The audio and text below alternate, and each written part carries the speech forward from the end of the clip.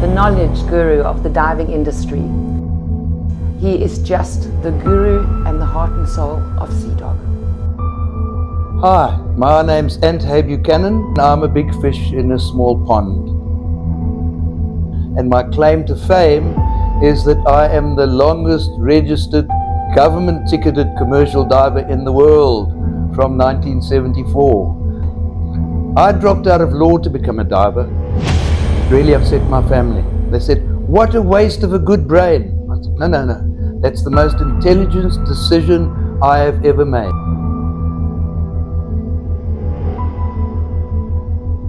I've had one of the best lives in the whole world. I was meant to be a diver, and I was blessed enough that I discovered that this is what I was meant to do, and I was lucky I found it.